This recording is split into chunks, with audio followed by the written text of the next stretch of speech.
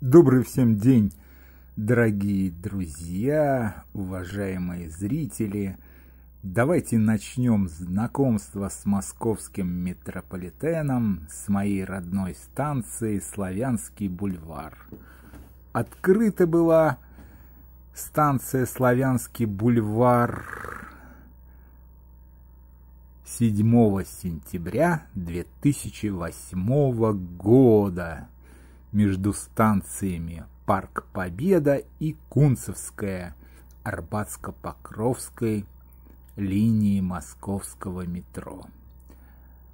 В утренние рабочие часы на этом входе с Кутузовского проспекта интенсивное движение. Сама станция выполнена в парижском стиле. Очень красивая, я ее люблю. Станция действительно интересная.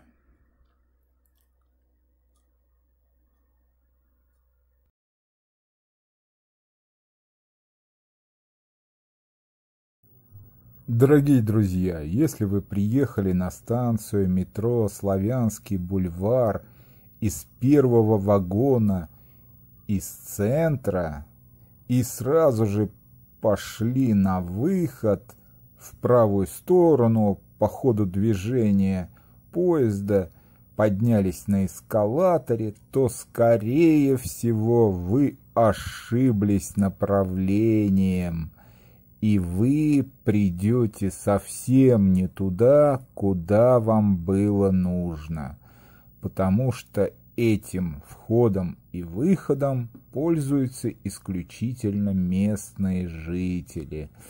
А если вы приехали на станцию метро Славянский Бульвар и воспользовались этим выходом номер 1, то вы окажетесь там, куда вам совершенно не нужно.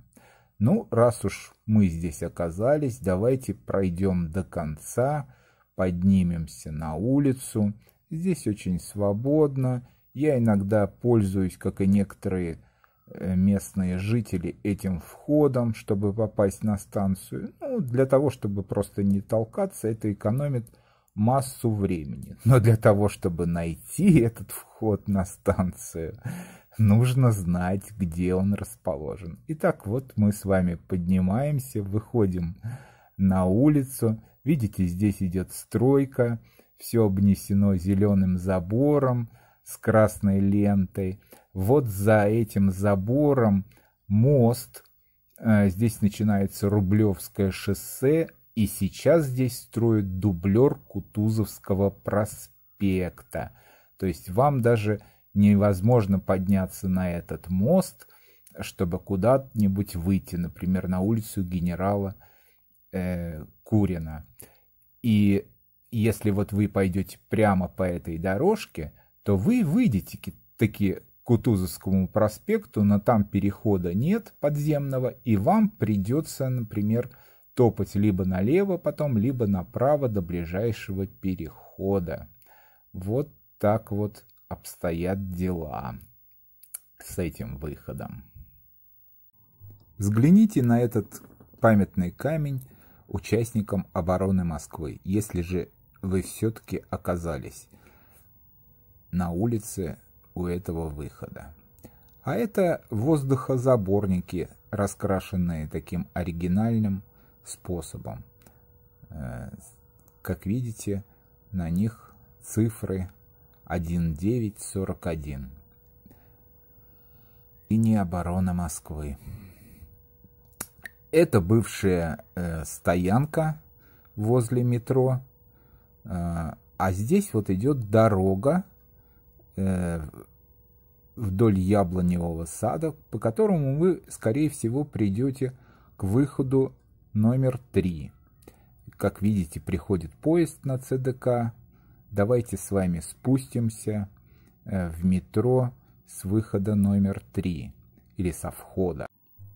Друзья, если вам нужно выйти на Кутузовский проспект, то вы приезжаете на станцию метро Славянский Бульвар из последнего вагона и поднимаетесь по лестнице. Проходите мимо поста милиции и идете по подземному переходу. Вот налево вам не нужно, вы идете направо, вот по этому подземному переходу, снова поднимаетесь по лестнице, выходите через выход номер 4 и оказываетесь на улице. Впереди вы видите Кутузовский проспект. Проходите по одной из этих дорожек и вот вы видите саму станцию метро этого выхода, проходите по одной из дорожек и оказываетесь на площади, где расположены автобусные остановки. Если вам нужно попасть в торговый центр Oceania, то спускаетесь в подземный переход и переходите под Кутузовским проспектом. Слева вы видите подъем на Кутузовский проспект. Это первый подъем в этом переходе, первая лестница, где вы оказываетесь на остановке, автобусы с которой привезут вас в центр. Допустим, на Поклонную гору вы отсюда можете доехать, на Киевский вокзал и дальше. Но если вам нужно, допустим, поехать в сторону университета, вы проходите немножко дальше. Вот со второго левого входа по лестнице вы поднимаетесь по лестнице и оказываетесь на следующей автобусной остановке. Ну, а если вам нужно попасть в Матвеевское, то вы идете прямо по этому тоннелю до конца и выходите на улицу. Вот одна остановка вас привезет вот здесь вот в Давыдково, а если вы перейдете улицу вот здесь по зебре, то вы видите там чуть-чуть левее автобусную остановку, которая привезет вас в Матвеевское. Если вам был нужен торговый комплекс Oceania, то это он. А я с вами прощаюсь. Мой автобус.